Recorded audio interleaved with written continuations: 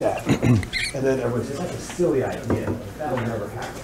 Now here we are in web, what is it, 3.0, 4.0? I can't even remember what it is. And we now have groceries delivered to our doorstep, thanks to the folks at Instacart. Jeremy, welcome. Yeah. Thank you very much.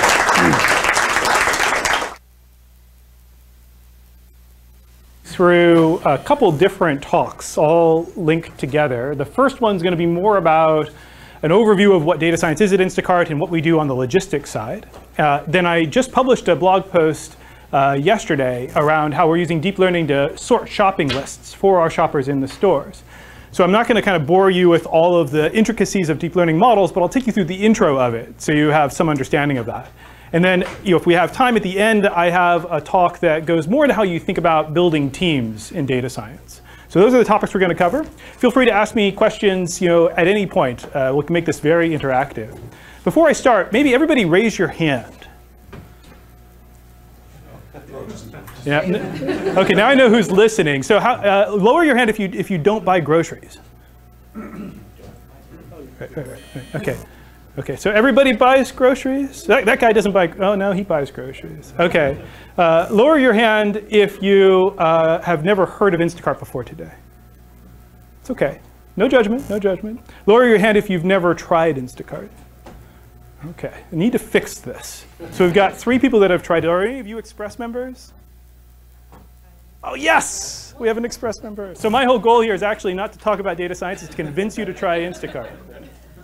Okay. So I'll tell you a little bit first about myself. So I've been at this for roughly 15 years. I started out with a math kind of PhD, all of the coursework for a PhD, and decided I would go into industry instead of actually finishing it. So the first thing I went and did was insurance. The insurance industry will hire anyone with a math background as long as you tell them you'll take the actuarial exams.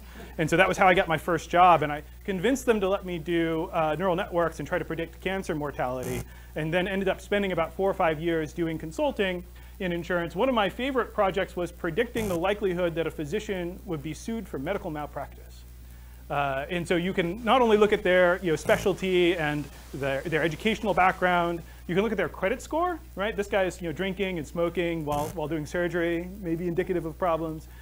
You can look at their prescription data, right? How many patients are they writing prescriptions for? How many surgeries are they doing? So tons of interesting data to look at. I then went and did an analytics stint at EY, really partly strategy consulting and then building out their global analytics infrastructure and team, helping them make better business decisions about how to price audits or how to think about what new markets to enter, how to think about people and promotions and kind of fair compensation. I went to ad tech, where they had lots of data, really wanted to get deeper into technology, started out building the data science team there, and ultimately was the CTO, kind of leading a global organization, building real-time bidding systems for infrastructure for advertising technology. Went to a software as a service business in New York doing personalization as a service, so a platform you can plug into an e-commerce site or a publisher to make recommendations.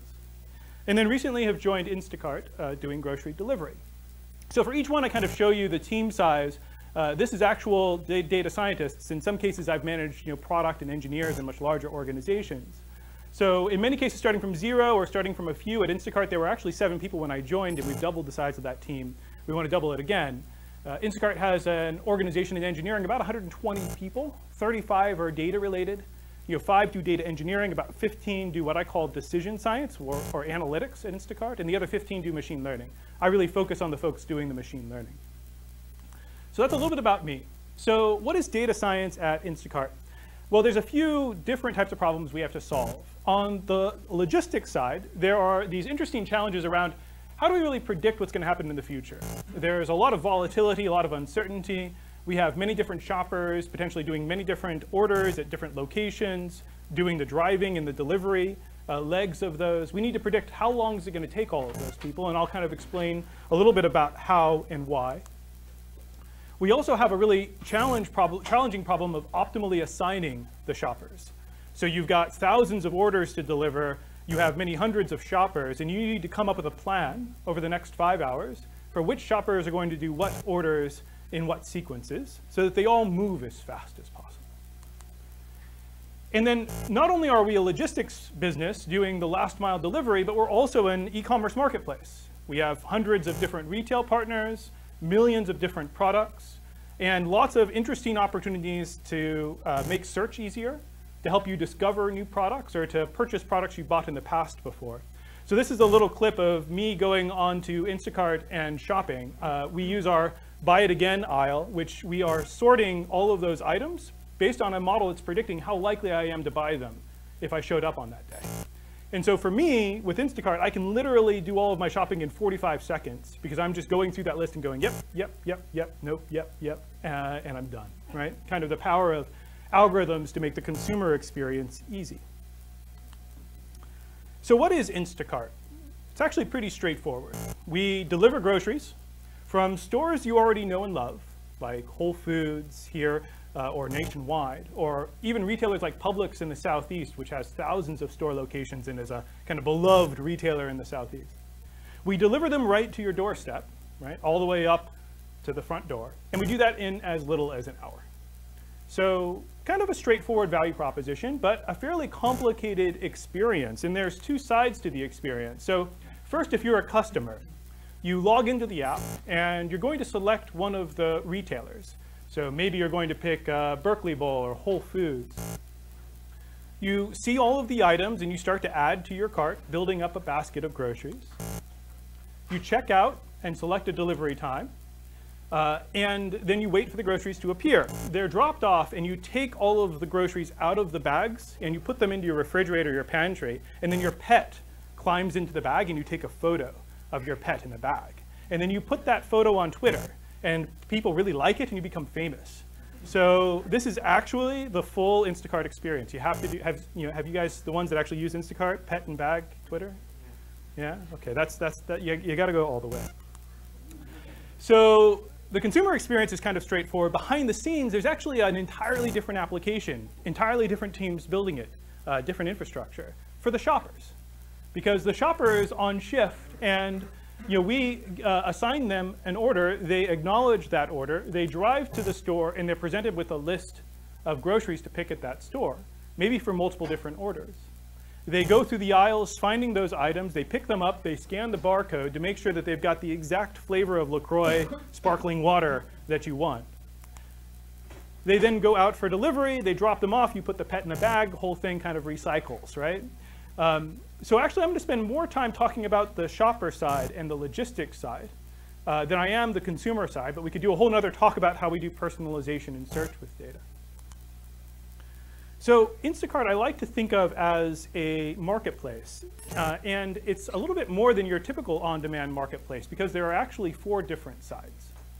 So there are the obvious 2 sides, which we've talked about. You've got the customers on one side and the shoppers on the other. Shoppers are doing delivery to the customers, and there's a customer service relationship back and forth. If you need to think about refunds or replacements, you can talk to the shopper live. So that's a typical on-demand 2-sided marketplace. But we also have the stores themselves. Hundreds of different retail partners, tens of thousands of different store locations. All of these store locations have different inventory. So, what's the chance that any given item is on this specific store's shelves, right? That's an important problem. Customers have loyalty to different brands, and the shoppers have to go into those physical stores. And so we need to be able to understand the layout and routing of those stores to be able to help the shoppers. And then the other side of the marketplace are the products themselves. Millions of different products, a tremendous amount of information about them, images, nutritional data, descriptions. The shoppers are picking those products off of the shelves, so the identification of those products is important. But then there's a really rich consumer-product relationship around search and discovery, and also advertising. So grocery is a huge market in the US.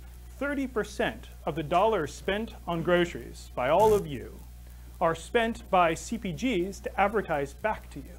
That's where that money goes. 30% of the $100 you spend on Whole Foods ends up turning into advertising to convince you to buy something different.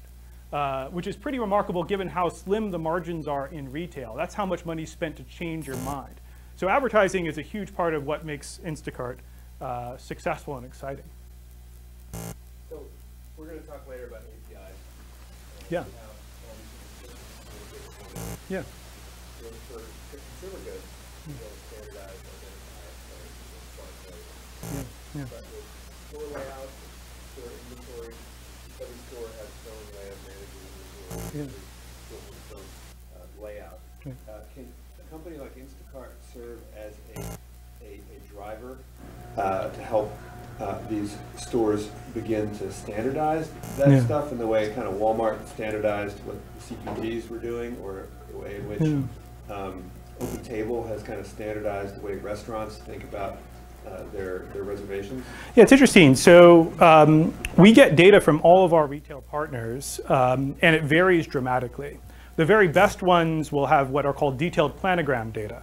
They'll say the Chobani yogurt is in this department, this aisle, this section of the aisle, this position on the shelf, this shelf number, right? They know exactly where it is. They can give us essentially a map of the store, and we can identify exactly where all of those are. It's a little bit of manual labor. And then we have a pretty accurate understanding of the store layout. Other retailers, I won't name names, have an Excel spreadsheet managed by the store manager in the back that is custom developed to log their inventory. And it's of the matter of the kind of order of, got a truck full of watermelons yesterday, they are in the store someplace, right? So wide kind of variability there. You can imagine Instacart building software as a service platforms for point of sale, for inventory management, and like building those really more for the point of like standardizing the information. I think there are other kind of technology-driven ways of doing this that will skip over it entirely. So building essentially very fine-grained, precise 3D maps of physical environments. So that's where I suspect we'll go, and we'll be able to jump over some of these problems. You think with the customers and the inventory, and I log in and I pick my retailer. To what extent? I mean, sometimes you're looking for maybe a really obscure item, or your retailer doesn't have the item looking for. I mean, to what degree do you give shoppers the information that says, well, look, it's not at Whole Foods, but you can get it from Publix, right? Or those sorts of things. Yeah. So we don't. We've intentionally taken the position we don't want to be a product marketplace. We want to be retailer first. And there's a few good reasons for that. The first one is moats. Our biggest moat are our partnerships with retailers and our tight integrations with them. There's a company in the north that doesn't have those and is going to have a hard time getting them. And so it's a big defensive competitive advantage for us to have those partnerships. And those retailers would be pretty sensitive if you were shopping in Whole Foods and we redirected you someplace else. The other reason is actually more prosaic. If I allow you to buy items from multiple different retailers, it leads to far less efficient fulfillment. If I've got to shop your order at 5 different stores, it's going to be almost impossible to make that profitable. And I need to have you order from one specific location. So I think something that we want to do, we're increasingly adding other types of retailers onto the platform. I can't talk about them right now, but there will be some exciting things to come. Those different types of retailers is a great opportunity for us to drive our customers to explore other retailer relationships through the platform without cannibalizing the relationship you might have with Whole Foods through it. Other questions? All right, let's keep going. So, can we succeed? Well, it's really a couple of different key things for us to be successful. The first, you have to have a really big market. The market for groceries just in the US alone, $600+ billion, check. That's a really big market. Second, you need to be able to achieve some significant penetration in that market. And our customers really love the product, right? It's a product that drives an incredible amount of loyalty. Our customers spend a tremendous amount of money with us every month. So customers love us. We'll be able to penetrate that market. So the question is, can we make money, right? That was Webvan's problem. They couldn't make any money. And so can we get profitable unit economics? So let me explain to you how we make money. Or maybe if we rewind the time to 2 years ago, I can explain to you how we lost money.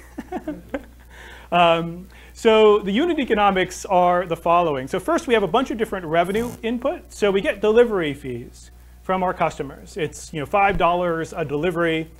If you're not an Express member, if you're an Express member, you spend $150 and get a subscription that allows you to waive those delivery fees throughout the year. We also get service fees and tips, which all go to the shoppers. Our in-store shoppers that are picking orders one after the next, and also the drivers that may be picking or just doing delivery. Then there are these two other really important parts, the product partnerships, the Procter & Gamble, the Coke and Pepsi, right? All of the big advertisers. They want to be able to reach our customers. Instacart is this wonderful intersection of the ability to identify customers' interests and intent, right? Where else do customers in a digital format go and express intent about groceries? Nowhere. And so there really isn't an equivalent platform where you can reach sort of with data and intent to do really powerful advertising. And then finally, our retail partnerships. So our retail partners will pay us for every delivery. And they do that in part because they've got a fixed investment in these store locations, and they want to be able to expand that reach. And so it makes sense for them to subsidize the cost of delivery in order to get more customers using those fixed store locations. Then on the bottom side, the costs that we have to consider, the first one is transaction and insurance costs. These are the credit card processing fees, the insurance for the drivers. And then there's also the shopping time and the driving time, right? We ultimately have to ensure that our shoppers are compensated fairly. And if the service fees and tips aren't sufficient, we have to pay extra to those shoppers to keep them motivated in doing the work. So what's really key to the profitability are many things, but the bottom line, the lion's share of it is the time. And so being able to minimize that time is incredibly important to us. We've made a ton of progress. This chart is old. It's about 6 months old. We've been able to hit that next goal and are continuing to push. But it indexes the total time we were spending picking groceries on a 100% scale, and just shows how much we've been able to reduce that time. And it's through lots of different things that I'm going to take you through. What's interesting about this is one of the few examples of where unit economics get better when the customer satisfaction gets better. Right? Because the shorter the delivery time, typically, the more satisfied the customer is. Yeah, it's interesting. So so I think that's true, right? So if we did grocery delivery next day, that would be a pretty horrible experience. But it's a little bit more nuanced than saying that by reducing the time allows us to offer delivery faster. It's really more about efficiency.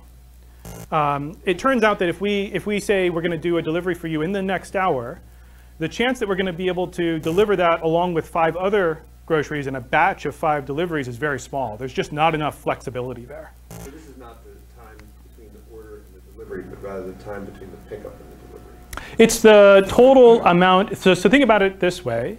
It's the number of deliveries divided by the number of labor hours we have. So it's how efficient are we at producing deliveries with a given labor hour. And that can happen because our labor hours are highly utilized, right? If our shoppers are sitting idle 50% of the time, we're not going to have a lot of deliveries per labor hour. It can also happen because our shoppers move faster. Now, it's not that we buy them Ferraris, right, and they're breaking speed limits. It's really that they're doing deliveries that are multiple deliveries and denser deliveries so that the time between the deliveries is shorter. And we're optimizing to try to drive those factors. Yeah? Is this all driven by that optimization, or were there product choices? Did you scale back geographic scope or retailers or? Yeah. So I think probably the product choices around those have led to this being harder, not easier. So we've added retailers, we've expanded to new geographies, we're blanketing the United States with Instacart, and every time we launch a new geography, it reduces our efficiency some. But there are tons of operational improvements that increase this. If it takes us 10 minutes for a shopper to find the bags for a set of deliveries they have to do when they come to the grocery store, that's a waste of time. If we can better organize how we stage those groceries in the store with operations and make that 3 minutes, that's a big win too. So it's not all algorithms. It's a combination of algorithms, of incentives, of coaching, of operational changes. Yes? So just curious, will shoppers get paid by the number of deliveries they make, or is it based on the time they spend on the job? So it depends. We have part-time employees that are in store. where they're paid more hourly with incentive structures on top. Then we have contractors who do driving and will sometimes come into the store to pick and then deliver. They have more of an incentive-based structure. In some markets, there may be floors because it's a new market and we don't want them to sit idle and not make money. So we want to incentivize them to continue working. So I probably won't say a lot about wages or the structure of them, but that's kind of the high level. I was wondering, do you pool different orders, or like Yes. one shopper is shopping one order? Yeah, we pool orders, and that's a critical driver of efficiency. So are these shoppers coming in and actually standing in line when they make these payments, or are they able? Do you have contracts where they can just go and pick it up and you pay them later? Well, as a way to reduce time, but also reduce the transaction cost. So- Yeah. So in some cases, our shoppers are standing in the exact same lines that customers are, especially for partnerships for retailers that we don't have deep partnerships with. In some cases, we have dedicated checkout lines where we can do the checkout ourselves. And in some cases, we can check out as we pick. How do you persuade retailers like Whole Foods or Walmart pay you money for every order? Because I think without the delivery, consumers will have to buy the same items anyway because they rely on the groceries every day. Yeah. Then it's like a cannibalization from your delivery into their existing traditional order. Yeah. So, I'm not the best person to answer this. The best person would be our head of business development. But I'll try to answer this without kind of stepping on any toes. Which is, it's an innovator's dilemma. Namely, a few years ago, no one really thought groceries were going to be online. And so our challenge with retailers was to convince them to even consider working with us. Now, everyone knows this works, and everyone knows it's coming. And so will you be there doing it, or will someone else out-innovate you? And so I think that's a big motivating force. These retailers know that consumers want to get deliveries of groceries. And so they need to be able to support that. It's like if they don't do that, they're going to lose business to other retailers. Other retailers or new entrants. Other questions? I love questions. But we'll do lots of other content, so you'll probably have others. So we've made lots of progress. Gregory at the beginning mentioned that we've raised. So these were some things that our CEO said at TechCrunch last year before we raised. That revenue had grown by 500%, that 90% of our customers repeat, that Instacart Express customers spend about $500 a month, and that we would be cash flow positive in 12 months, meaning that every delivery generates income to us, but that the sum of all of that income would actually offset our fixed costs, like our offices, our personnel. So since this, we raised $400 million at a $3.4 billion valuation. So we're using that money to aggressively expand in the US and really cover the whole country, make Instacart more of a household name. So some of these things probably will change as a result of that. So what are the challenges in using data at Instacart? Well, I think there are a few of them. One of them is the four-sided marketplace. It turns out that the more sides you have, the harder the problems are and the more problems you have. And I think it kind of grows with the power of the number of sides, right? Rather than just kind of multiplying with the number of sides. So what do I mean by that? Well, each of these sides of the platform is an opportunity to collect very rich data. And it's an opportunity to influence the service and the operations. And anytime we have an opportunity, inevitably it affects at least two of these sides. Generally, one positive, one negative, or two positive, one negative. And so there's lots of obvious things that you can do that have a clear positive win for one side and a negative win for the other. The secret is, how do you do things that are net positive for all of the sides, right?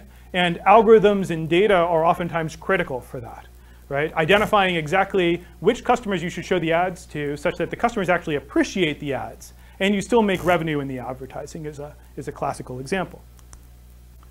The second challenge we have is variance. A lot of times when you think about data science, when you do the homework for this class, you're probably spending more time trying to optimize mean squared error, trying to get an estimate of the mean of the outcome.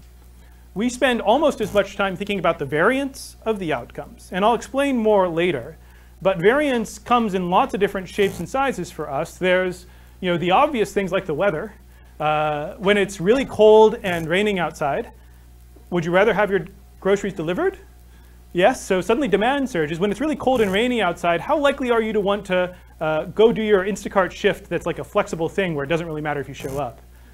Less likely, right? So another one of those examples where two sides of the marketplace work at odds with us, and variance really drives that. The second one is the Pope. He in particular causes a tremendous amount of variance when he visits the different cities in the United States, like he did the year before last. And every time he visited one of those cities, you gridlock on some giant part of the city, and our shoppers aren't going to be able to get from stores to the other side, right? Huge disruption. There's maybe not the Pope every day, but some version of the Pope disrupting some of our cities every day. And then finally, there's traffic. Traffic is unpredictable, kind of chaotic, and so it's a constant source of variance. Finally, it's time. It turns out that doing something in an hour is like radically different than trying to do it in 24 hours. We have to pick all of these different groceries in the store. We've got to stand in the checkout line. We've got to park at the store and at the customer's address. Our shoppers are so incentivized to move quickly that they will park their car underneath somebody else's car in order to get the grocery on time, right? That's how much it matters. So what are we thinking about when we're trying to solve logistics problems? So there's really two different sides to the problem. One is balancing supply and demand, where we really need to think about measuring supply and demand, forecasting what it's going to be in the future, scheduling our shoppers, and then adapting, having things that allow us to essentially cushion the variance and control both the supply and the demand side when things don't work out perfectly. The second piece is, okay, given we have a set of deliveries to do, we have a set of shoppers that are on shift at different locations, how do we optimize the routing? How do we predict how long it's going to take them to do any given task? How do we plan the routes, evaluate the quality of the routes, and ultimately make the dispatch decisions? So let's go through some of these things in a little bit more detail, and I'll start with demand. It turns out that the simple question of how much demand was there yesterday is not a simple question. People come to our site and they'll have a bunch of different delivery options, and you can't quite read this, I know, but these are different hour windows in the future. And for some of these, they're just regular priced, but in this case, we're actually doing a sale pricing. And in this case, we're doing busy pricing. And so if the customer actually wanted their deliveries here, they're going to have to pay extra. So there's three different outcomes that can happen from this situation. The first one is that the customer can check out, and that's great. Wonderful, we've got a delivery. The second one is they never had any real intent, the third one, to check out. They were just browsing, right? And so doesn't really matter. But what we care about is when they really did want to check out, but they saw these delivery windows and decided, I'll just go to the store myself. That's real demand that doesn't show up to us as a delivery. And if we ignore it, you can go into what's called a death spiral, right? Where you don't put enough shoppers on shift, you don't have enough availability, your customers see that you don't have availability, they decided to go to the store themselves, you don't do as many deliveries as you did the day before, and so you reduce the number of shoppers because you, didn't have as much demand. And eventually you'll go down to literally no deliveries. So it's very important that we understand this and inject it back into our staffing algorithms. So one of the things that we do is we log every exposure to this availability. And we build models that say, okay, given this customer at this time, at this store, in this geography, saw these delivery options available, saw this busy pricing pattern, what's the chance they're going to check out? Then what we can do is we can replay history. We can go back through yesterday and estimate the chance that every one of those customers would have checked out had they seen 100% availability and no busy pricing. And that allows us to kind of replay if we'd had an infinite number of shoppers. And literally, we do simulations where we have an infinite number of shoppers. How many deliveries could we have done? And that's the best estimate of demand. And so this is the time series of demand where the gray are real deliveries and these orange sections are lost deliveries. And you can see for this market, we had a kind of chronic period where we were losing deliveries, probably because we had a supply shortage. We hadn't hired enough shoppers fast enough in that market in order to meet deliveries, and so we were regularly turning customers away.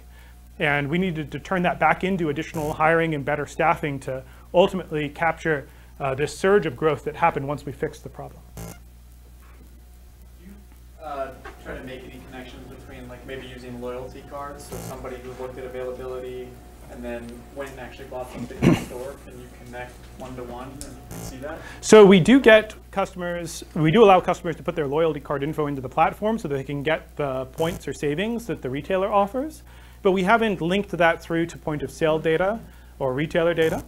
Yeah, I actually haven't really spent a lot of time talking about that. I'm not sure if there are, if kind of the privacy constraints of how that data is collected would even allow it.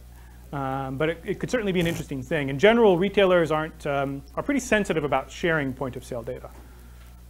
So does that mean that the recommendations that you make for products are based entirely on their history with the online interactions and the online expression of intent? So That's right. Any bricks and mortar revealed preferences are essentially concealed from you. That's right. Yeah. Yeah, one thing we've talked about, you can imagine, it would be easy for a customer to scan a receipt and tell us the things that they last bought. So there are interesting, like simple ways like that we could bridge the offline to online gap for customers. But the honest truth is, it doesn't really matter. The intent signals that we get are so strong. And I'll tell you, one of the things that we get that the retailers never get is the search data. So we don't only see what you buy, we see all the things you intended to buy, but maybe couldn't even find, and all the ways you express your interest in finding those things. So it only takes us an order to really start to understand a customer. So given we understand what demand was in the past, the next challenge is, well, what's it going to be in the future? What's it going to be next Thursday? What's it going to be by different geographies? And so, this is a bunch of different demand curves for different geographies. What's it going to be within a geography at a bunch of different retailers? What's it going to be within a retailer in a geography by days of the week and time of the day, by delivery windows? We need to know all of these things. We ultimately have to make a decision, how many shoppers do I want to have at Potrero Whole Foods next Thursday at 10 a.m., where they're only in-store shoppers? How many do I want to have? How long should those shifts be? And so we need to make a projection. And one of the things we found out is it's actually really, really difficult. It begins with outliers, the Pope visits, the storms. We can take all of our different markets, our different geographies, look at them over time, and flag days where the pattern of demand or supply varies wildly from the time series-based predictions that you might have. And so, these different outliers are going to happen kind of in vertical stripes during holidays. This is Thanksgiving, this is Christmas. They'll happen in storms. These are a bunch of different winter zones that were all hit with a simultaneous storm in the Northeast. And then they'll happen with regional events, right? Local festivals, jazz festivals or marathons that will hit individual cities. So we have to identify these and remove them from the data so that we aren't biased by them, right? You can get yourself into a lot of trouble if you pretend that last Tuesday's demand is indicative of next Tuesday's demand if last Tuesday there was a marathon and you weren't able to fulfill a bunch of orders. So is there a standardized third-party data source where you can get information about Events, festivals, and so there are some, but we end up doing it ourselves. We have people that are operations leaders in all of these different geographies, and they've been watching these markets. They understand the markets. We collect all of the feedback from them. We analyze our past results and make decisions based on that. We haven't found a third-party source that has enough context about the events to know whether or not they're going to matter. So that means you have somebody sitting there going through the newspaper and saying, "Oh wow, there's the hardly strictly bluegrass thing," and That's right. And then you go back and see what happened last year when the hardly strictly bluegrass thing happened. Yeah, and you can imagine we don't get down to tens of thousands of events. We're talking about every month we'll flag 10 or 20 and make adjustments for them. I think a part of it is because it's almost impossible to say what's going to happen. You can make adjustments, but we're never right. We think this is going to reduce demand by 10%. It turns out to actually increase it by 5%. And you're like, oh gosh, what the heck? So the amount of volatility that those events introduce is still so high that it wouldn't make sense to try to flag them, the micro ones. So then there's the actual modeling and forecasting itself. So we can go back in time at a bunch of these geographies and hold out a bunch of these blue dates And imagine you take one of those blue dates and you say, okay, I'm going to pretend that I'm back in time. And I'm thinking about Austin last December on the 21st. And I'm going to use the data before that, and I'm going to build a bunch of different time series models. I'm going to make a prediction for what's going to happen, and I'm going to evaluate, well, how accurate was that prediction? So we can then take time going back historically in a bunch of different forecasting models. These are smooth kind of curves showing the accuracy of 10 different forecasting models, and see which ones perform better. One of the interesting things you see is that there is this huge spike in volatility around winter, right? It's the holidays. And it's not just Christmas or Thanksgiving. Everybody's patterns of behavior change in the holidays, right? You travel, you're with family, you're not working as much, you're incredibly busy, right? So everything kind of changes and it becomes a lot more volatile. And actually the algorithm that works the best is one of the simplest. It's a very conservative algorithm that doesn't perform as well when you get into a more stable time period. So the different algorithm that we might use will depend upon the time of year. Last but not least, we're always making mistakes. We see markets, even really mature markets like San Francisco, the amount of variance in our forecast is still plus or minus 8% on average. So we're going to be off. We know we're going to be off. And so we need systems that can control supply and demand. So we build models that will look at our incoming demand, visits on the site, look at the shoppers, the hours that they're working, how busy they are, and estimate our capacity. And then we'll take a bunch of different stores and we'll say, okay, for Safeway, for 1 hour delivery, we think we could do 7 more deliveries at this point. For 2 hours, 16, 44 from 7 to 8 p.m., 85 from 8 to 9 p.m. And so we're making an estimate for all of these different retailers, how many deliveries we think we can do. And in cases where we feel like we can do plenty, it'll be green, just normal pricing. If we feel like we basically have a surplus of too many people, not enough demand, we'll actually reduce the price, in this case by $1. If we don't think we can do any, we'll shut off availability entirely. We're essentially full. And if we think we're about to run out, we'll start busy pricing and increase that $1, $4, $16. Such that we try to keep the window open as long as possible for people that are willing to spend the extra money to get the delivery quickly. So that's really balancing supply and demand. I'm going to talk next about optimizing the fulfillment. Questions about this balancing supply and demand problem? So do you do experimentation around the pricing to figure out exactly how the different price, the busy pricing and the price discounts will in fact impact the demand? Yeah, so it's interesting. We don't think about busy pricing as a profit or revenue based objective. So we're not trying to kind of optimize our profits. We're trying to keep the windows open as long as possible. And so we do experimentation, but it's more from that perspective.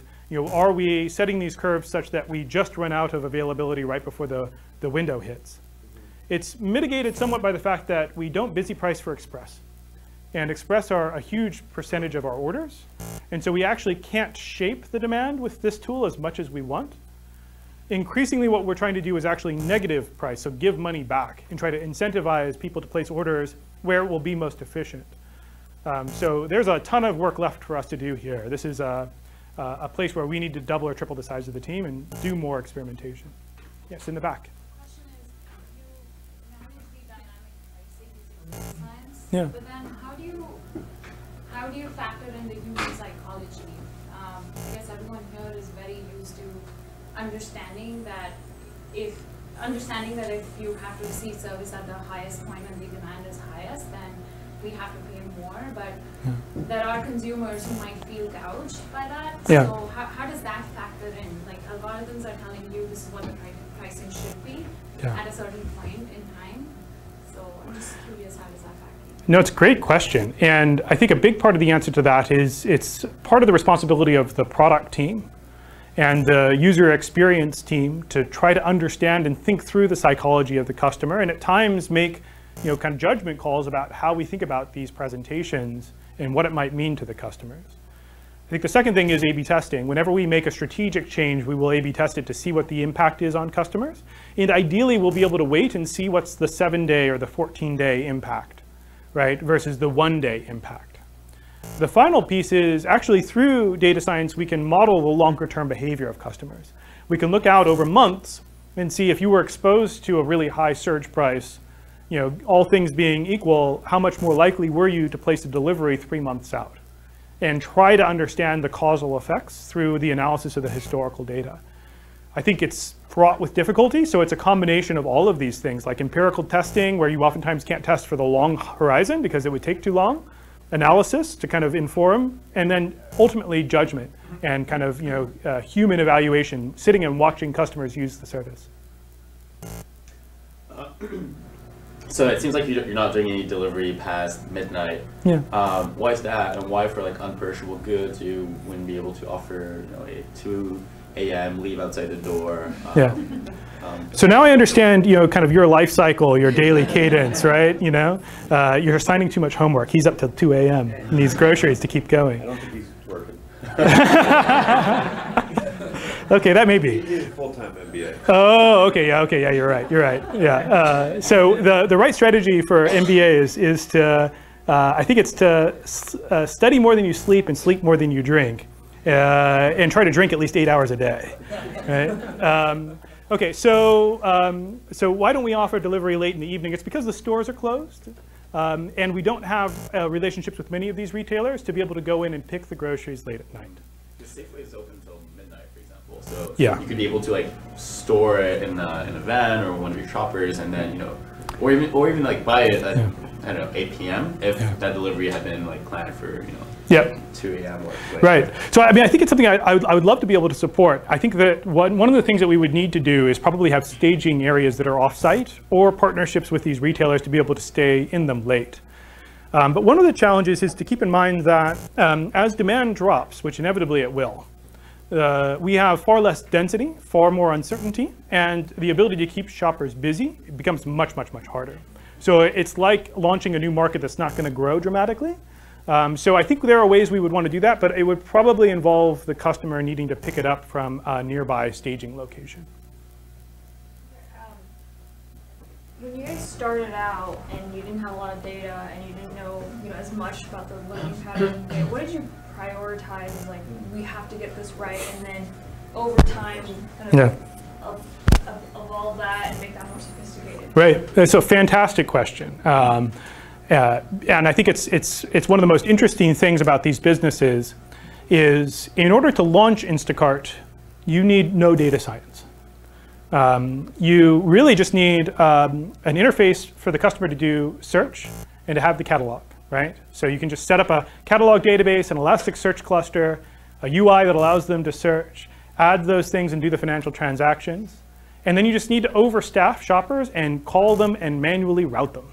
Right, in the beginning, it was the founders doing these things, and all of a sudden it started to get really busy, and they realized that they literally could not physically do all of the deliveries. And they had to start hiring shoppers. I think in the very beginning, they hired one shopper and called him 2 different names so that they could tell investors that they had 2 shoppers when they actually only had 1. It's like they used his first name and his last name, or something. There was some funny story like that. So you don't really need much. You can do this very unscalably, but it's unscalable. Right? It's going to be impossible to make that efficient until you start to add in the data and the algorithms. So I would probably say that one of the first things that had to be done efficiently was the routing and assignment. Because as soon as you start to get 10 or 20 shoppers, trying to ensure that they deliver the groceries on time is very difficult for a human to make those routing decisions. And then ultimately start to make that efficient is impossible for a human to do. And once it becomes 100 deliveries, right, very, very difficult. The staffing problems and supply and demand management, that was done manually up until really 1.5 years ago. It was different people doing spreadsheets, doing computations to try to figure out how many shoppers do I want of this role type. And when we introduced a lot of the automation that I talked through here, it made things worse. We had to convince the operations team to let go and allow us to make things worse and then learn from those mistakes and improve the systems such that we could learn globally. That's really hard to do. So there's all sorts of interesting kind of learnings of how do you release these things and how do you improve them in a real product, real environment. How do you manage your customer relationships in that? I mean, where things are getting worse and now maybe we're missing delivery windows and we're learning and the algorithm's getting better, but there's short-term pain in that, right? And you're communicating to the customers. Yeah. Yeah, so the app itself is communicating, right? It's telling them what's happening and it's giving them different options. We have a customer happiness team that's constantly responding to requests and concerns of customers. And so we also have people that are in the market, right? Our operations people communicating with the market, communicating with customers. So it's humans that are the shock absorbers in these transition periods. Yes? So when you do A/B testing, how do you identify the customers you want to test on? Do you do analysis on that also, or just say 5% of my traffic, 10% of my traffic? So yeah, so typically with A/B testing, it's a random assignment. It may be a subset of users that we intend to expose, and so we would do the random assignment within that subset. I would say one of the most challenging things is that there are aspects of the logistics side of our business that you cannot A/B test. You can't divide the shoppers into group A and group B and deploy an algorithm for routing for group A that isn't going to affect what happens to group B, because they are in the same physical environment competing for the same set of orders. And maybe group A looks like it's doing a lot better. Well, it's doing better because it starved group B. So experimentation is actually one of the biggest challenges we have to overcome, and increasingly we are doing simulation instead of experimentation. So why don't I talk about that next piece? So timeliness. Timeliness matters a lot.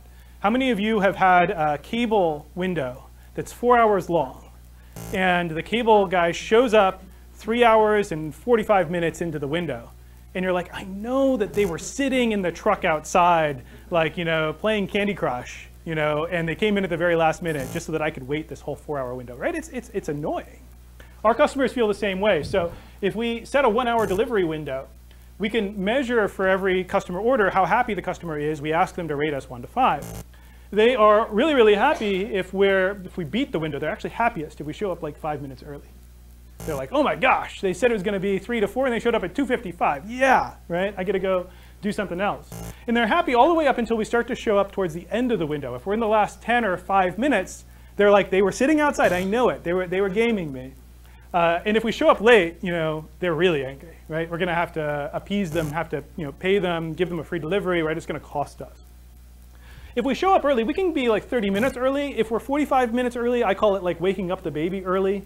Like I'm home, I've got my 2-year-old, they're in the middle of the nap, and somebody comes and knocks on the door and the dog starts barking, and I'm like, what are you doing? You weren't supposed to show up for 30 more minutes. No, none of you guys have little babies. That joke didn't go well at all. Okay, so this really matters to our customers, and we therefore need to understand how likely is it that our shopper is going to show up at any given point in time in these windows when we're making the assignment decisions. So one of the things you could imagine is, well, what can't we just query the Google Maps API and ask for driving times from point A to point B, and use that API as the foundation to start this? And you could. There's actually a technical reason why you couldn't, and it's because we need to evaluate it for many combinations of potential deliveries. And Google gets pretty angry if you do 1 million API requests a second. So at scale, when we're doing planning, we couldn't use the API if we wanted to. But more to the point, if you correlate that API to our actual delivery time, you get an R² of about 25%. We are able to build models that can significantly outperform that. The reason is our shoppers are different. They're not your average driver on the road. They are picking up groceries, they're doing deliveries, they're moving between places that we see very frequently. And so we're able to build models that can outperform the Google Maps API. So what does it really look like to do a delivery? So let's take this example. Suppose we have 4 different deliveries. We're going to come up with a plan. We are going to say, okay, a given shopper is going to be assigned this delivery in the store to pick it. So they're going to go shop for all of the groceries, and then they're going to stage it at the store. There's a locker at Whole Foods where we put our groceries into.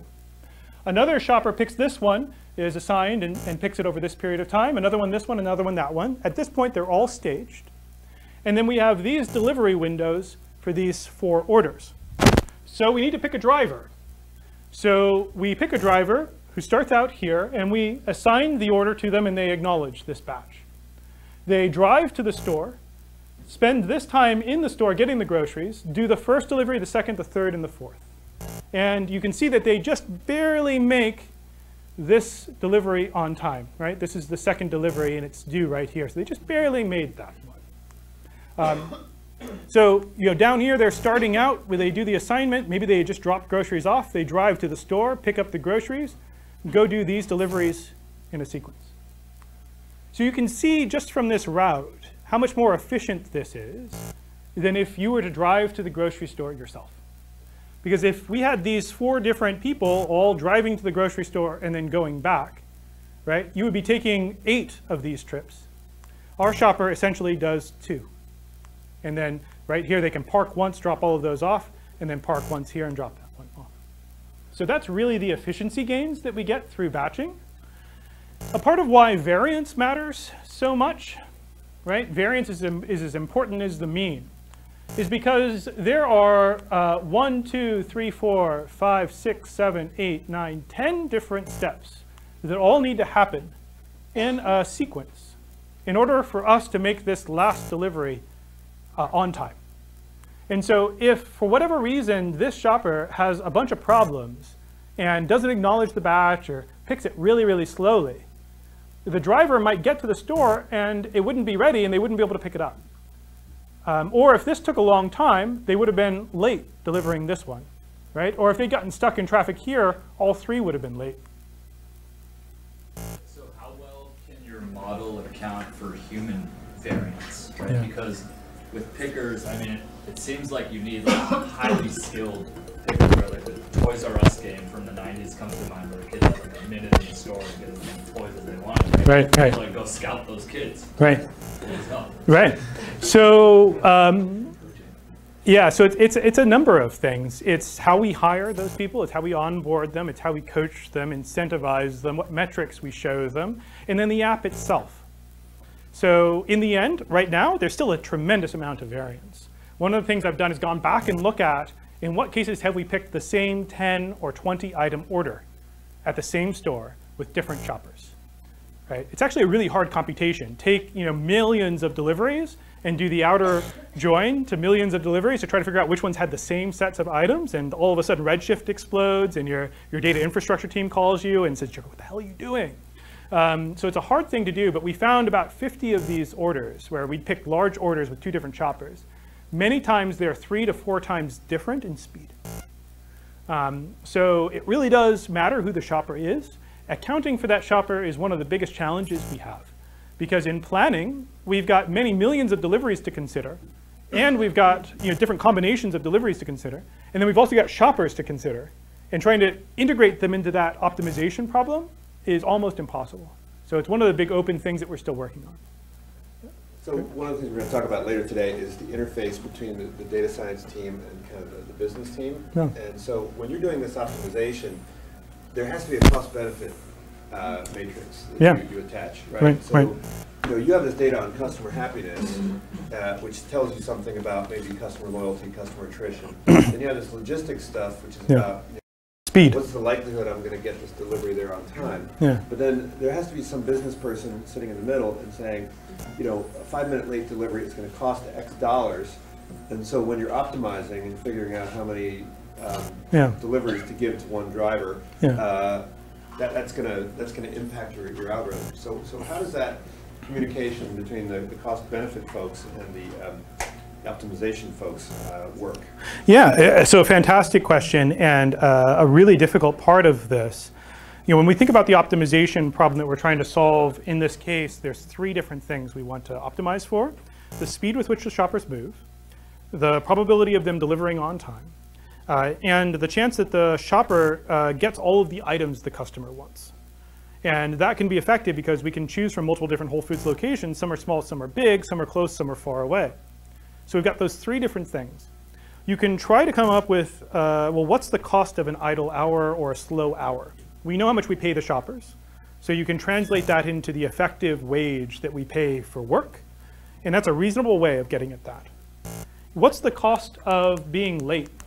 Right, if we go back to this, we know how much it affects the customer happiness. We can ask the question, well, how much do we have to appease these customers? Certainly, the cost should be more than that, right? Because that's how much we're spending to keep them happy. We can try to correlate this to what happens in the future to those customers and come up with a lifetime value impact. That is like witchcraft math, right? It's impossible to do well.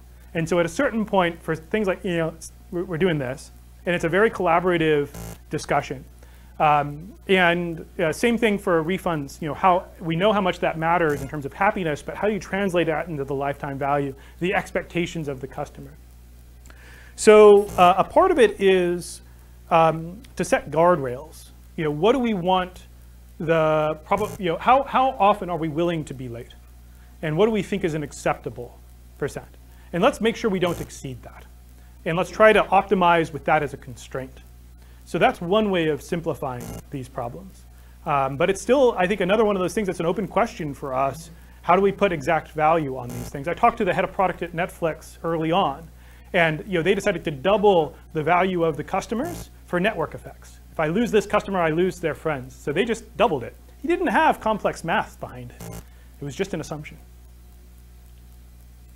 Yeah. Oh yeah, I'm playing.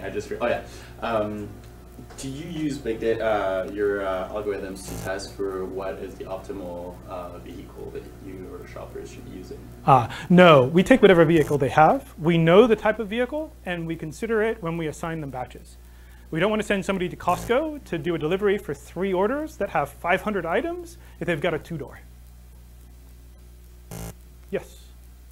In the previous slide where you showed the 4 deliveries, if you have enough scale, would this cause like a serious operations problem for like the Safeways where they're used to the neighborhood people coming there, but now these people are getting their groceries from possibly different Safeways? So mainly you mean in terms of traffic in the store, or are you thinking of something else? Not only traffic, but like having enough items in place. Yeah, so it doesn't happen overnight. So they're able to adapt and react over time. Increasingly, this notion of can we check out as we pick the groceries is an imperative for the retailers because they don't want to clog the checkout lines. I don't think I can say a lot more, but there's a lot of other things that we can do to solve that problem. Are the drivers the same as the shoppers? So there are dedicated in-store shoppers that are part-time employees that pick order after order after order after order.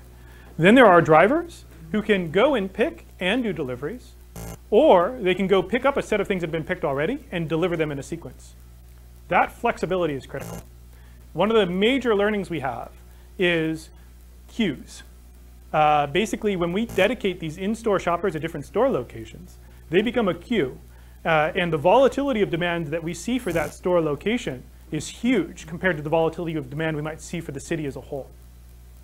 So if we only had in-store pickers that picked the groceries and drivers that only drove, we would have to staff for the upper bound of all of those queues. And people would sit idle all the time. So because we have this flexible labor force that can both pick and deliver or just deliver, we can get the efficiency of this kind of handoff model while maintaining the flexibility of not being swamped by all of those little queues.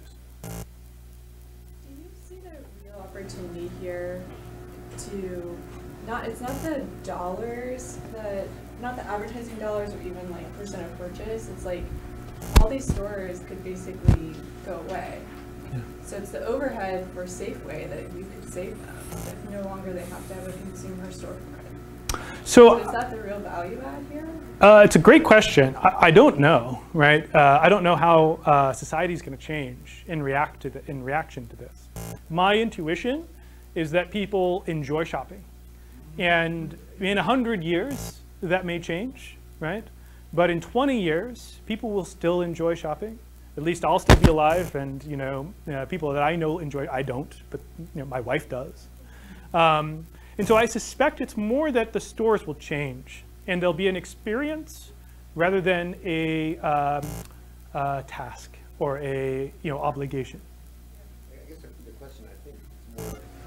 If a sufficiently large number of orders are fulfilled through a portal like Instacart, does in-store picking make any sense, right? Where you could have a warehouse that is A, located where there's cheaper real estate, and B, have shelves that are more densely packed with, little Kivas going and picking up the Yeah. items rather than. Yeah, you can totally imagine dark stores. You can imagine the sophistication that DHL, or any of those other companies have in their warehouse operations that can drive picking time down dramatically. I think the interesting challenge is that in order to do grocery delivery at the highest level, you need to think about the long tail. Right, there's millions of different products, and if you want 20 products and I can only give you 18, you go to the store, right? I need to have all 20. Perishability, these things. It's easier for a retailer to maintain long tail items at central warehouse locations as opposed to, Yep. last mile. That's right. Retail fronts. But stay with me, because we've got long tail, which is better at a warehouse. Perishability, right, which is maybe better at a warehouse, but actually a lot of what benefits from warehouse is that you can have items just sitting there indefinitely, and you can move them around, right? As soon as things are perishable, you lose a lot of that benefit. You have timeliness, so this one's critical. We want to be able to get the groceries to people quickly. And so the warehouse strategy if you're here and you've got a warehouse out east of the Oakland Hills, you're never going to be able to get that into San Francisco quickly enough. And then you've got cost. And so the only way to do all of these things is to have a warehouse sitting close to the customer, right? And to have a tremendous amount of demand such that you can still merit stocking the long tail and dealing with the spoilage of those long tails. The only way to do that is to pick from the stores. And so we're able to kind of start this because of that. It's the problem that we were talking about before. Over time, we'll be able to build in the infrastructure to make it more and more efficient in partnership with the retailers. But Amazon's facing a really tough challenge of if they want to do this, right, to do long tail perishable, fast, cheap is tens of thousands of store locations, of dark warehouse locations. Yes.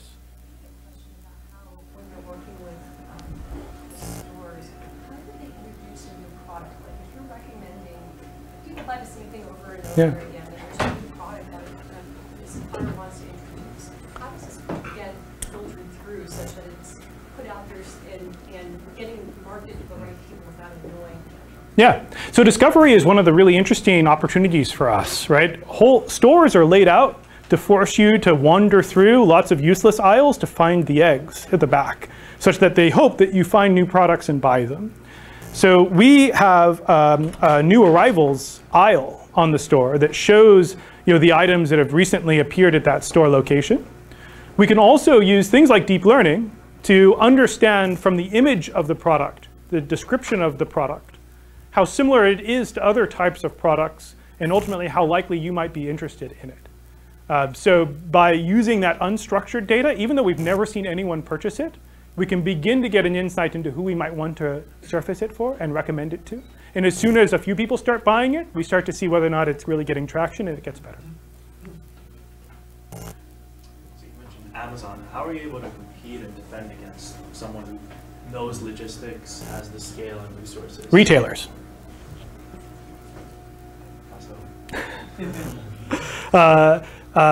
It's kind of what I've been talking about, that retailers have tens of thousands of store locations close to customers.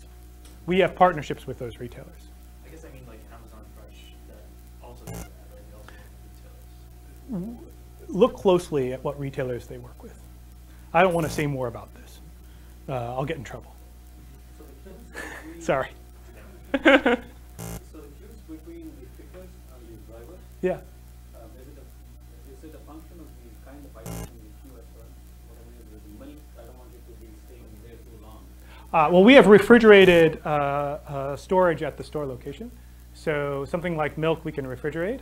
We want to do unattended deliveries where we have to have special bags to leave them at your doorstep that can handle food safety concerns.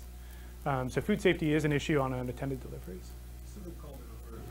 Yeah. We do these experiments in which we have virtual stores through virtual reality. Yeah. So you could actually do the store walk in a virtual world. Yes. Discover new items and then go to Instacart. Yeah, and in fact, we can ultimately create a store, a virtual experience for you that is unique for you. So you can imagine having a store a virtual store entirely tailored for your interests. If only we can simulate taste virtually. I asked the head of VR at Google, and he said that's a ways off. Okay, let me keep going. So once we've got those deliveries, it's actually like this is the easy part, I'm afraid to say. The hard part is, let's say we've got a small problem, 300 different orders, and we can only do 3 orders per trip. And we've got 100 different shoppers. 300 choose 3, so different combinations of taking 3 orders out of 300 population. With 100 different potential shoppers, there's 445 million combinations that could be considered. Come up with the subset of those 445 million such that every order is in one and only one batch. All of the orders are going to be delivered on time, and the shoppers move as fast as possible. Go. We've got 15 minutes. Right? So it's an impossible problem. It's literally impossible, right? You need more compute resources than you have in the sun to do this problem at scale. So trying to do all of these 3 things is impossible. So what do? We start with greedy heuristics. This is back to the question that Sherry asked earlier. How do you get started? You can do something really silly, kind of almost. Which order is due next that hasn't been assigned? Oh, well, shoot. Maybe we should take that order and give it to somebody. Who can do that order the fastest? Let's give it to that person.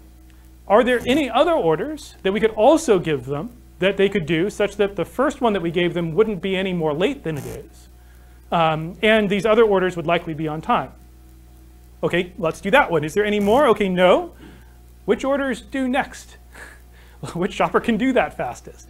Iterate, right? It's a very simple kind of linear algorithm that'll proceed through this and give you a not terrible solution. The problem will be you will end up in situations where you basically have a sunk cost of an order that's going to be late. And you're going to end up creating 4 more late deliveries by doing everything you can to make it a little less late. And so we end up in these suboptimal situations.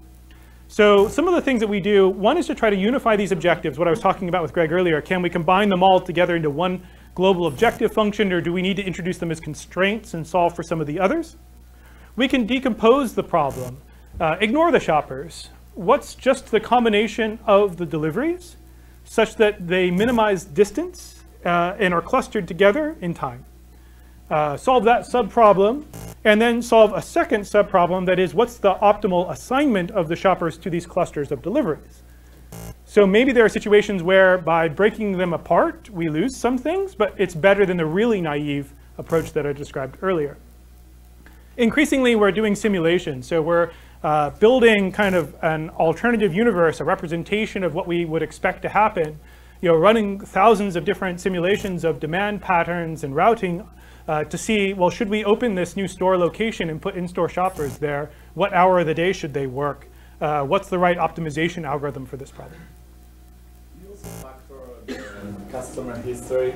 Let's say you have to choose between 2 customers and say one of the customers has to be late. I'm going to look at his history, and the one that last time didn't have any late. Yeah, we don't. Certainly you could. It's a bit of a principled question of, do you want to create a situation where some customers might experience a long-term degraded experience because they don't complain? Because that's kind of what you could end up in situations like that. And you can actually end up in trouble. Like at one point, Netflix had a class action lawsuit for shipping to some customers over others for kind of profit maximization purposes. So if you don't treat your customers consistently, you need to be explicit about that if you're offering a service. So you just flip a coin in those cases? Yeah, so it's not so much that we're flipping a coin, it's that we have an objective function and we're trying to minimize it globally. And so it could be that you're the unlucky component of that objective function, and that's in essence random. Yes? You're trying to incentivize your users to order at certain times, like if my neighbors are ordering from the same place, you try and steer them into similar clusters? Yeah, so not yet, but it's something we want to do. One of the ways I'd like to do that is through, essentially, you can maybe even do it without even spending anything.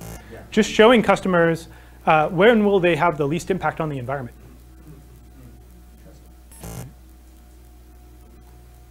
Okay, cool. So some of what we were able to do, I'm not going to really, it doesn't really matter. We were able to make things better. What I think is interesting is that there are multiple objectives. So let's take the kind of balancing supply and demand side. Utilization, we want it to be higher. We want people to spend 90% of their time on shift working, right? Not 80% or 70%. Lost deliveries, the number of people that come to the site and walk away because they didn't have a good delivery option, we want that to be lower. Less than, say, 3% of the time somebody comes to the site. We want them to walk away because they can't get their delivery windows. Each of these dots is a week through a journey trying to optimize these things jointly through changes in technology and algorithms. So week 1, we had really poor utilization, but great lost deliveries. We were just overstaffing, and shoppers were sitting idle, 60% utilization, 70% utilization. But whenever you came to the site, you had delivery options. We made some changes, and people were kind of happy. We were moving in the right direction, and then, oh, holy shit, we went too far. And shoppers are sitting at 90% utilization, and we've got 15% of people coming to the site walking away because they can't get a delivery option. And the really painful part is it can take time to figure out how to change and fix those things.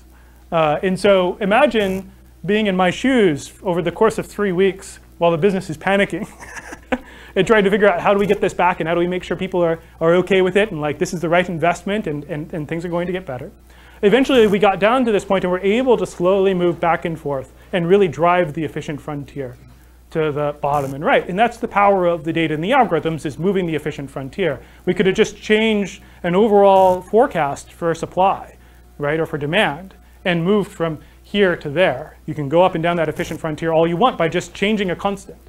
It's the algorithm that moves the frontier.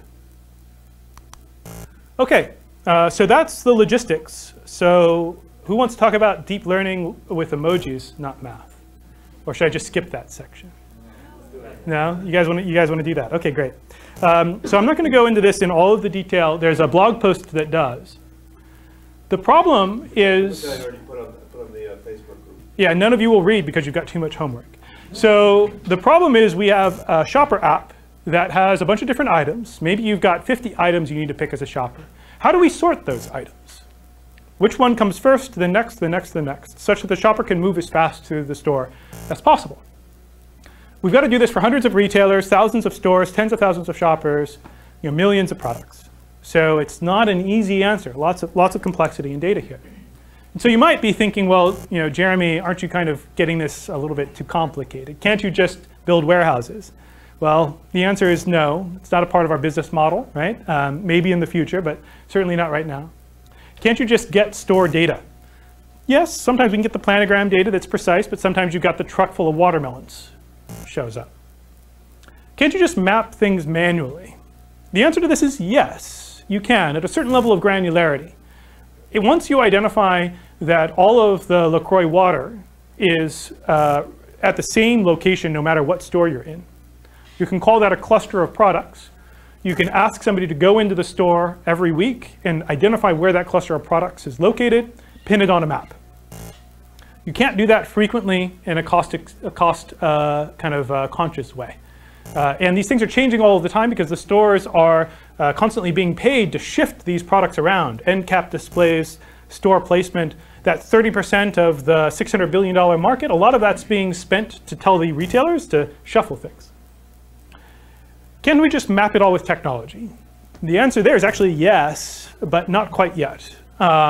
So increasingly we're looking at indoor GPS-like solutions that will allow you to get millimeter precision within the store, image recognition that allow you to identify what product is in an image in the store. So there's a lot of interesting things to do with technology, but it's not quite here yet. This would be like a little Google map car that where you would just run up and down the aisles, have a little camera that goes around in circles and sucks everything in. So that's definitely an opportunity. That's an option. There may be other better ways to do it. Ways to leverage this in the hands of our shoppers at all times. So what do you do when you have a hard problem? You spread deep learning on it. That's the new thing you do. Everything gets better. I'll talk about the test results. So the first thing is the graph. So we've got the size of the batch, how many items are being picked by the shoppers. And then we've got the speed, how many items per minute are they picking. And I don't actually have the axis labeled because this is a sensitive KPI for us. But if you do a control sorting variant, which is essentially take the departments and sort them randomly, and then within the departments sort alphabetically, it's a pretty simple thing to implement. Our shoppers get faster as the batch size increases. Why? Any ideas why shoppers might get faster as the batch size increases? Yeah. Are they making fewer decisions? It's more just yes, yes, yes, yes, yes? Yes, that's a part of it. As you have more items, there's a higher likelihood that those items are close to one another and that they're grabbing more flow. So density. There's a slight variation of his point though that still exists too. Anyone got that one?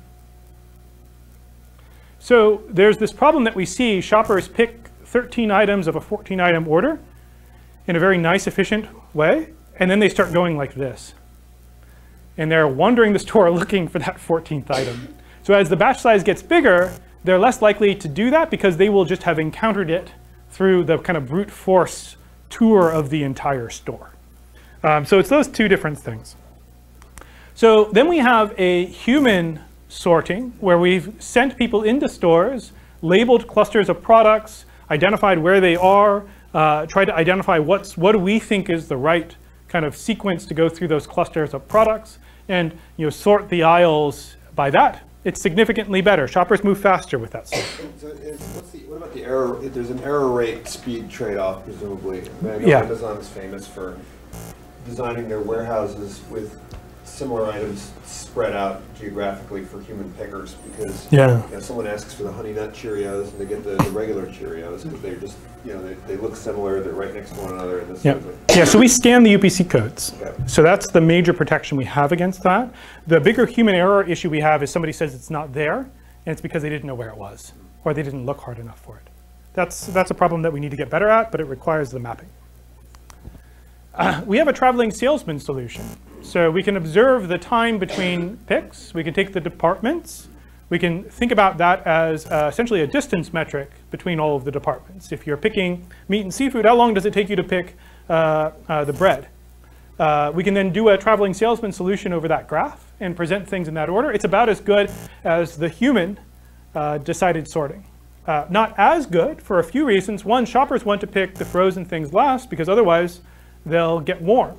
And if you show them a TSP solution that doesn't adhere to that, they have to re-scroll and kind of redo things. So it's not really learning everything that is important. There's more than just speed that matters for the shoppers. So then we have the deep learning approach that we've implemented, which is actually improving over the human and the TSP solution by about 50% more than what you have for control at these larger batch sizes. At the small batch sizes, it turns out that they're all better than random, but it doesn't really matter that much. If you're shopping for 15 items, the shopper can load them all into memory and just shop for them very efficiently. So what's like your typical order size, and does this kind of incentivize you to have customers start doing larger orders to get the efficiency? So great answer. The typical order sizes are probably going to be between 20 and 30. I can't give you an exact number. These are batches. So a full service shopper might pick 2 or 3 orders simultaneously, or an in-store shopper might pick multiple orders simultaneously. So we have an incentive to drive that batching rate up so that they can pick faster. But then you have to sort them out. And there's possibly errors in the sorting if you're not scanning the item scanning bags. So there's always trade-offs in these things. Your question about driving up basket sizes is a great one. That actually is super important, not just for this, but for our overall economics. Because service fees, tips, the retailer relationships, the CPGs all scale with the size of the basket. Delivery costs, driving your car, is fixed. So if we can drive larger basket sizes, we make more money. Yes, in the back. Without getting into the deep details of deep learning, why do you think deep learning is better than the classic traveling history? Yeah, so there's a few reasons. So ultimately what we're learning in deep learning, so let me answer that question a little later, because I've got a few more slides that I think you can grok that may help. Come ask it again if I don't. So what does this really mean for us? If we have 125 million households, if we just did a 1% market share in those households and 1 trip per week, saved a minute on all of those trips, it is 123 years of continuous shopping saved every year. And it's like the painful part of the shopping, right? It's the going around the store looking for that thing you forgot. Okay, so emojis, right? I told you emojis, I promised emojis. Suppose that a customer has ordered these 10 items and we see a shopper having picked them in this sequence. We can observe that sequence. We see them, scanning the barcode on all of the items or weighing the item and entering in the number of pounds of potatoes that were purchased. So if we can learn that sequence, then we can predict that sequence for the fastest shoppers and show it to our shoppers, and maybe that will be a better way to sort the list. And so it's a question, can we learn that sequence? Really, the question is simplified. We're in a store. We just picked bread. We can choose from cookies, chocolate, pizza, meat on the bone, or coffee. Which one should we pick next? Well, in this case, the shopper chose the cookie. So in emoji math, and this is one of the real benefits of working at Instacart, is you can do emoji math. We want to find an estimate for the probability that the next item picked is a cookie, given the last item was bread, and the candidates were that set. Now there's lots of obvious, simple ways of estimating the probability that next is cookie given last is bread. You could just count that. How many times did we pick bread? Okay, what's the fraction of the times that we picked cookie after bread? What's the problem with that?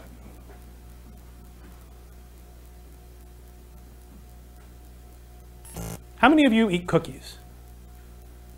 Lots of you eat cookies. How many of you eat sweet potatoes? Quite a few people. Maybe this isn't great.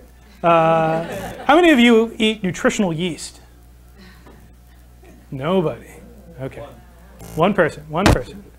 So what is the probability that cookie will come after bread compared to the probability that nutritional yeast will come after bread? Much, much higher. But should you always pick cookies after bread and not nutritional yeast? No, because it's conditioned. And so if we don't account for those conditionings, we will learn the composition of baskets, not the sequence that you want to pick items in. So it turns out that that's kind of the secret. This is the sort of deep learning architecture. We take products and embed them, shoppers and embed them, stores and embed them, and shoppers and embed them, have a bunch of hidden layers, account for the candidate set, and ultimately make a prediction. And then we look at what was the actual item next, and you can say, oh, well, how good was that prediction given cookie was next? And you can, with deep learning, go back and tune what amounts to tens of millions of parameters to optimize these predictions to be very high when cookie was in fact next. Okay, so the problem with, we talked about in this class, is that you're going to be training on your best pickers, right? So in this case, we actually embed the shopper, and so we train on everyone. At runtime, we will make a prediction either for the individual shopper or for the best shopper at that store location, and then present it. Once you start providing recommendations to the shoppers, and they start following them, then you no longer have anybody to train on. So how do you make sure that the deep learning continuously improves? So the objective here is to present the list in a sequence the shoppers will follow. And our shoppers will not follow a bad list. So they're always correcting us. I think there may be opportunities to change this and model the time between picks and account for the kind of preferences around sequencing to have a more ground truth that might cause shoppers to change their behavior. So you have to give the shoppers the flexibility and freedom to override it. That's right. And they do. But they say, with the problem that Uber has, that Tesla has run into is that if you give somebody a recommendation list, then they sometimes will just kind of shut down their thinking. Yeah.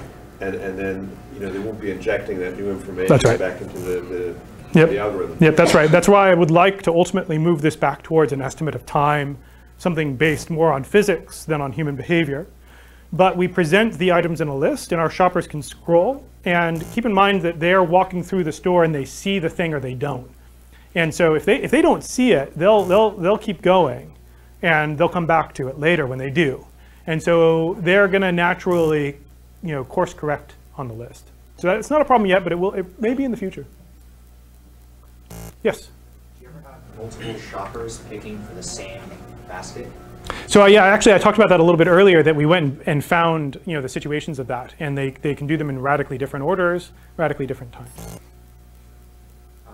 But I mean if they've got like... Oh, at the same time, collaborating together. Yeah, separating out maybe a store into two different areas. So we don't do that. Like zone picking is the strategy in a warehouse. We don't do that yet.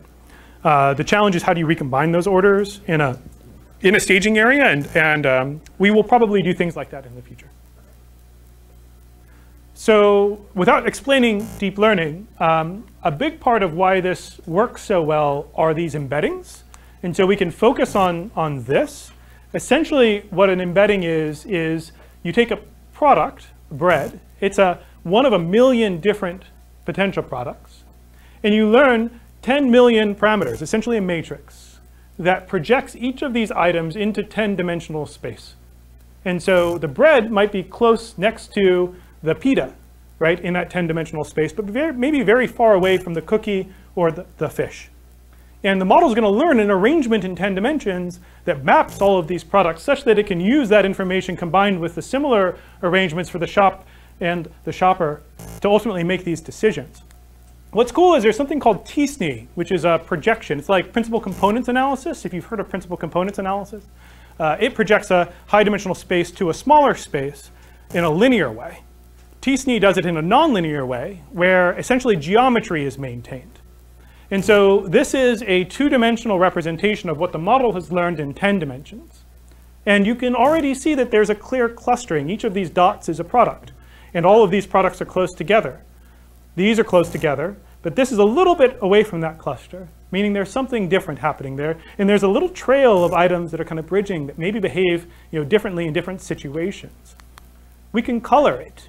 We can use the department data to identify which of these products are in meat and seafood up here, which is blue. I didn't train on department.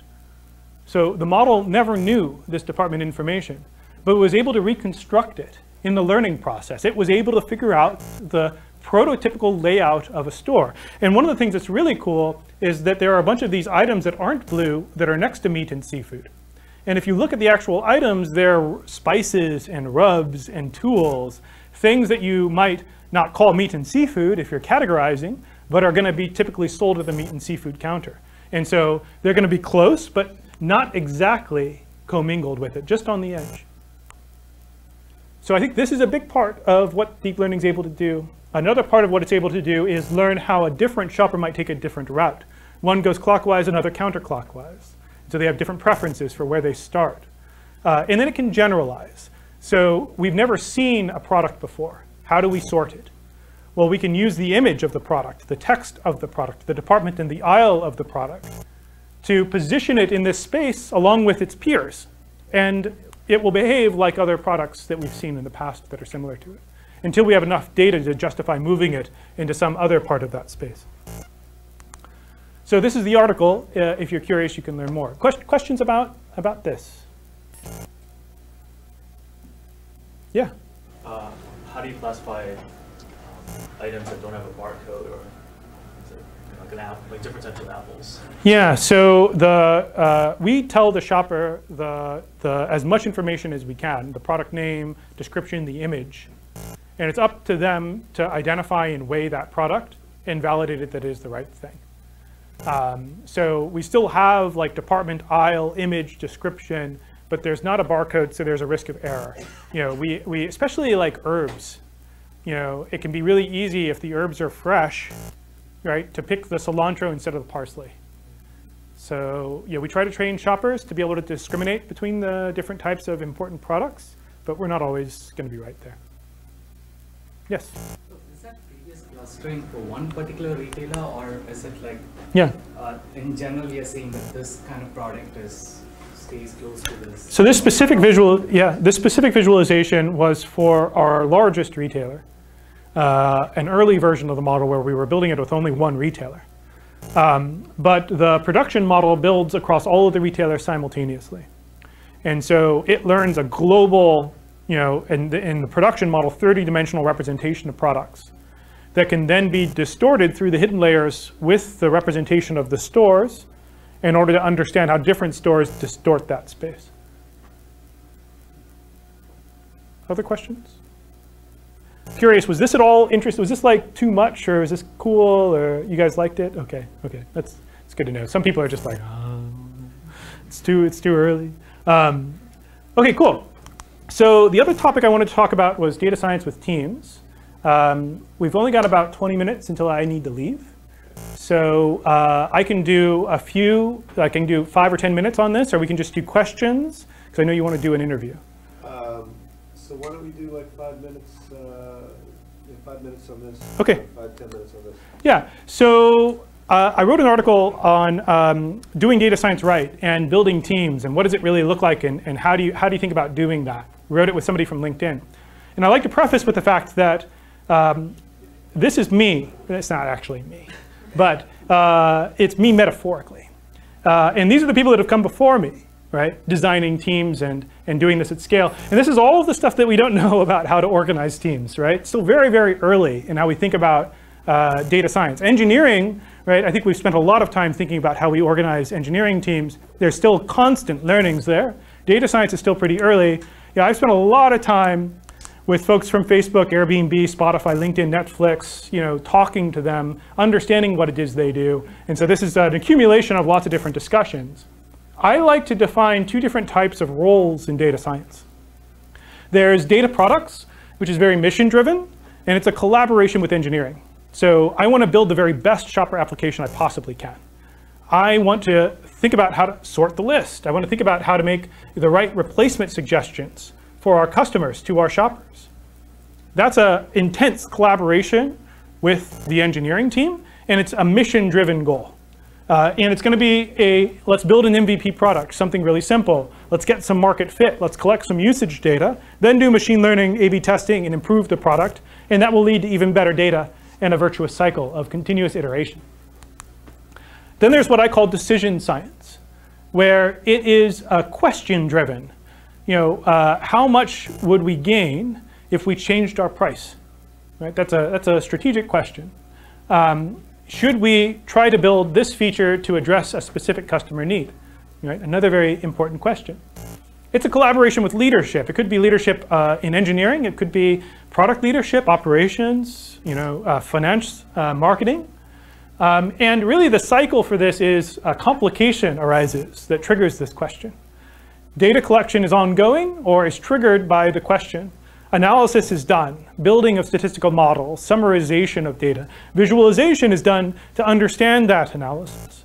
And then communication occurs, and ultimately a decision is made, but oftentimes there's a lot of loops, right? Going back to data collection to begin this over again. So these are 2 very, very different activities. When I interview people, one of the things that I ask in every interview where it's not abundantly clear is, which of these are you better at, and which of these do you most enjoy doing? And I find that 80% of people clearly lean towards one or the other. The other 20% really do enjoy roles where they can do both. And I think that that's wonderful to do this really well. It's actually wonderful if you can do your own decision science. And to do this really well, it's wonderful if you can use the sophisticated techniques and tools and understanding of the product over here. So they do overlap. I've got some examples of what these cycles look like. I'm going to skip through. You get the point. You can look at the notes. So one big question is, when do you build a data science team? And I don't think the right answer is to have a data scientist on day 1. It's maybe not in my best interest to say that, because maybe we have more data scientists being hired, or I don't know, whatever. I think you should wait. At the very beginning, the key things to know is, are you really committed? Right? Are you going to build a culture where data is used in every decision? And you beware the opinion of the highest paid person in the room. What is the data you're going to have? Right? A lot of businesses don't have data or the ability to act on data that's going to really justify a significant investment. And then when you have that data, how core and critical are the questions you're trying to answer? How unique are they to the business that you're creating? If it's trying to score leads, well, you're one of 10,000 companies trying to score leads. There are lots of third-party services that can do that for you. If you've got an incredibly unique product where the buying cycle is very unique and different, maybe you need to ultimately think about investing in data science to be able to do that, because nobody else is going to build that as a service. It's too novel. The different skills, you can read through this as well. I take Drew Conway, who's a friend of mine's, he kind of hates this now, the Venn diagram. I think he talks to me less and less the more I use this in talks. Like he knows, he gets like a buzzing sound in the back of his head every time somebody puts this on a slide. But I link, it's a good framework. I link all of these different stages to the different kinds of practical skills that happen in those 3 buckets. The other really interesting thing about data science teams is how do you organize them? And I've seen 3 different types of models. One is a standalone model, which is driven by the data science itself. And everybody reports to one centralized team. You've got a lot of autonomy in that team, but the weakness is it's easy to be marginalized. You don't actually control any business unit. You're not working with the engineers. Maybe nobody listens to you, right? So that can be a big problem. Typically, these people all sit together. The next one is embedded, which I think of as being a little bit more problem-driven. So everybody still reports to the same person, but they are sitting with a specific team a lot of the time. And whenever that team has a specific problem, they're going to be able to go in and address that. The problem is they may miss context. They're brought in after the product's already built and the logging infrastructure is set. And they can no longer affect the kind of core upfront decisions that would have driven the possibility of what they might do. The final answer is to integrate them. Where you literally, this is the data scientist right here, it's the little hamster. You have them sitting in the team, reporting to the same technical lead for the team. And the beauty is that you really have really high ownership. Not just the data scientist, like they can own things from beginning to end, the team. Data science becomes the team's problem. And I think that's a frame of kind of mind change that's incredibly powerful. If the engineer who's responsible for the interface, the engineer who's responsible for the logging, both feel as passionate about the potential of data science as the person who's doing the fancy algorithms, you end up with a lot better product. The challenge is how do you go from 0 to 1? You either put the person in too early and they're bored, or you put them in too late and you've missed some context or opportunities. Okay, I think the major thing is what Andy Grove said about this problem 15 years ago, not for data scientists, but for businesses in general. That management is a reconciliation of centralization and decentralization. And a balancing act is to get the best combination of responsiveness and leverage. He basically went on to say, he thought that at times you should centralize things, maybe have a more functional business model, and then at other times go to something more distributed where you've got geographic regions that duplicate the functional responsibilities. And that maybe it was most important that you kind of move back and forth and maintain flexibility over time. I talk about how do these things change as the company evolves. A little bit about how we organize. We're super mission driven. We've got lots of different teams driving different things. These teams have data scientists, engineers, designers, mobile, analysts, product managers. And then we bring together cross-functional teams when we need to tackle complicated things like, oh, let's go from a manual staffing process to one that's entirely automated. That's not a team goal. It's a company goal. And it's a company-driven kind of collaboration process. But it's something that dies, right? That effort doesn't go on forever. At some point in time, it ends, and it is then supported by the teams that are driving the work. Talk about hiring and hiring practices. I'll skip over that and evaluating performance. Real quick on culture. I've seen kind of 3 different types of culture in data science, where the team is being pulled in lots of different directions and they're unhappy. Where the team is having fun but not very productive because they're doing lots of really neat science but nobody's using it.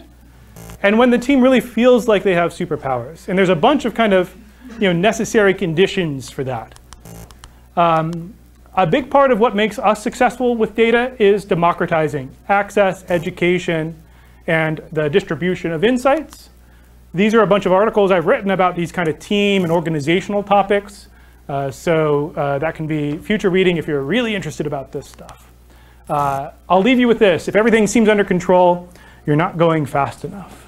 If anything summarizes my experience in startups and my experience at Instacart, it's this. It's okay. Things are breaking. You don't understand everything. And you'll figure it out tomorrow. So that's Great. it. Thanks, Jeremy. We've been talking about how there's the language of data science and the language of business, and typically the data scientists don't have the domain expertise. Yeah. you are clearly the exception. Oh, well, thank you.